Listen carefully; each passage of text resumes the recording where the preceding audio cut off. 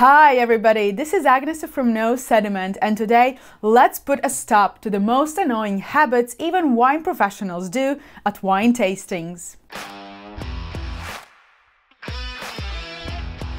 I have attended and hosted my fair share of wine events, and I have seen the good, the bad and the ugly. Wine events of course differ, from casual walk-around tastings to more serious masterclasses with winemakers or other highly knowledgeable individuals in front of you. No matter the format, here are a few things that you should stop doing immediately.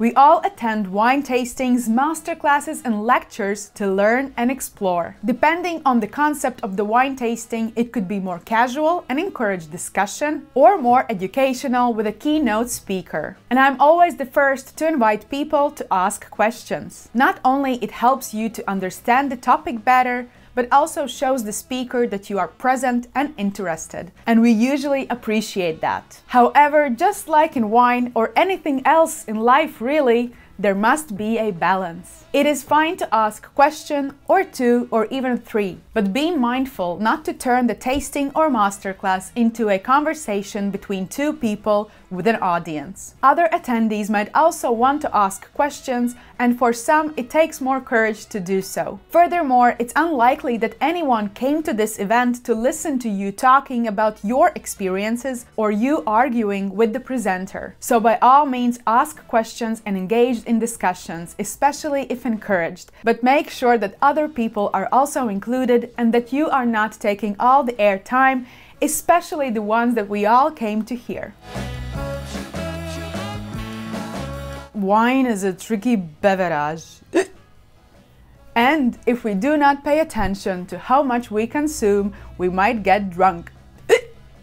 Especially when tasting some marvelous wines. Now, sometimes letting loose and laugh a bit more is beautifully fun, but we have to ensure that we do not bother other people. As it sometimes happens when clouded by alcohol, we tend to laugh a bit louder, talk more intensely, dance more provocatively, and lose our coordination.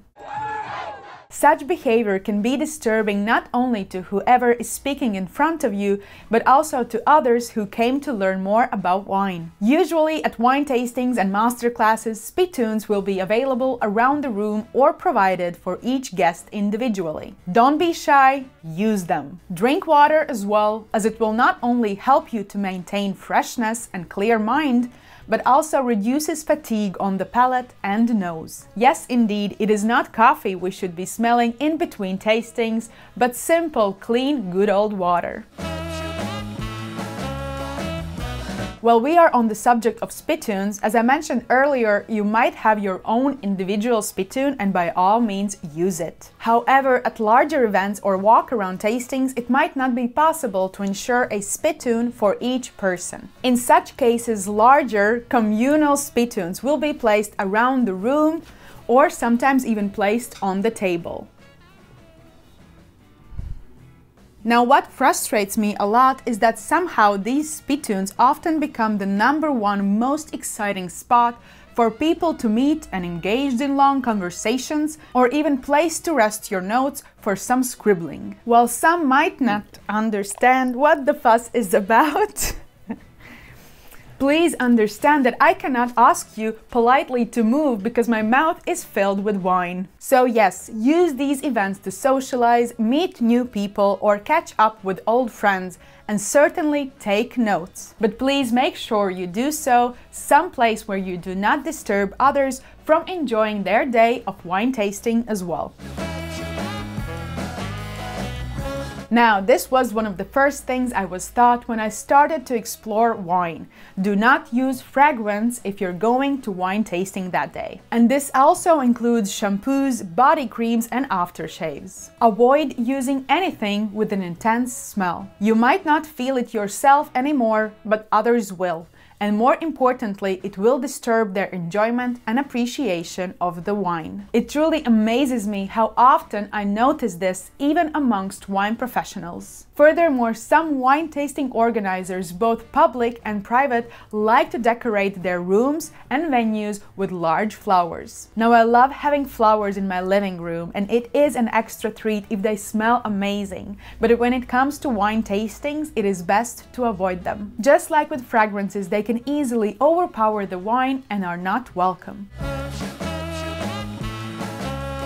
We get it, you have learned how and now feel absolutely comfortable swirling your wine around on your palate to get the maximum out of those flavors. And now you are doing it so loudly, it seems that you want the whole world to know that. Spoiler alert, it is completely fine to do it quietly, and there are even few perks. For example, you will not annoy people. This is especially important at events where high concentration and focus are needed, such as wine tasting exams or sommelier championships. But it makes sense to be less invasive in other settings as well. If I can hear you tasting your wine from across the room, you're probably doing it too loud.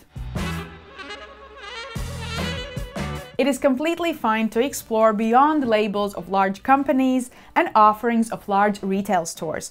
Do it! The wine world is fascinating and there is so much to learn. However, don't be that person who throws judgy glances at anyone who does not share your enthusiasm for natural wines, grower champagnes, or God forbid, hasn't tasted that rare Grand Cru bottle that costs 2 months' rent. I often wonder why we don't mind the different foods people eat or different coffees they choose to drink, but when it comes to wine, all of a sudden, only lucky few know the best. Therefore, explore wine as you wish and don't be judgmental of others if their journey is different. As I mentioned earlier, wine world is so fascinating and I made a video on 7 tips how to start your wine journey now. Click it here.